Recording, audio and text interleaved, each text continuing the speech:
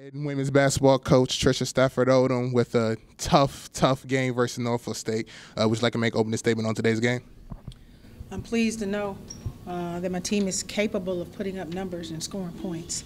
But the disappointing fact comes with the pride we did not take in defense tonight.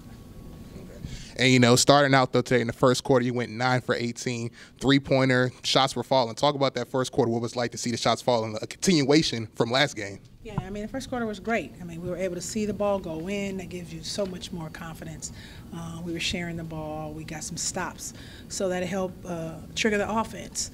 But, again, you have to follow up an excellent quarter like that with an even better one. And it starts with the defensive mindset to get the easy baskets because, Norfolk State's a good team. He's going to make adjustments, so it was not going to be that easy. And you talk about not being easy, had 22 for 26 from the free throw line, shot the ball well from there. Talk about getting easy baskets, getting to the paint, and able to, shoot so efficiently from the free throw line.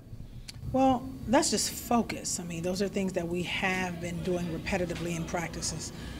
So that's just focus, calming yourself, using the entire shot clock to take the shot and get the shot that you want when you get yourself to the free throw line, because we try to preach that you've earned that.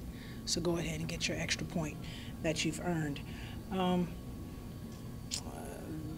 I saw a young team playing hard versus a more experienced team.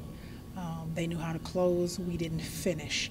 But anywhere in the country you score 75 points, a 30-point quarter, you're usually going to win ball games. It comes down to the defensive side of the ball. And if we get stops, we'll be in a great position to finish the MEAC.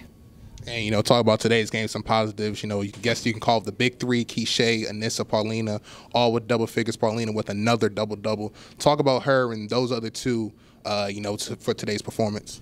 Well, these young women have shown that they're capable of putting up numbers. Keisha is a consistent scorer, has been, whether she's a starter or coming off the bench. Paulina is our stable. And again, she didn't get enough shots the first half. Once we fed her the second half, she scored the majority of her points. I think they decided not to just give her single coverage, which was smart. But we got to do a better job of recognizing where the mismatch is and recognizing who's hot. And can't say enough about Anissa Rivera. She had a 15-point first quarter. Somehow, some way, we've got to make an effort to get her more involved offensively the second half. Let's go, Coach. And keep her focused and understanding she's young, so she has to understand she does so much more for us than score. She has to step up, take pride defensively. She has to make sure she continues to grab rebounds for us, and that will come naturally because she's a prolific scorer and an awesome talent. And, take away from this game, moving on to next week's game, what are you looking forward to and to improve for next week's matchup? Defense.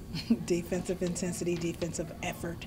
And again, we'll continue to play transition basketball with the TSO. This has been an exclusive presentation of the NCCU Sports Network.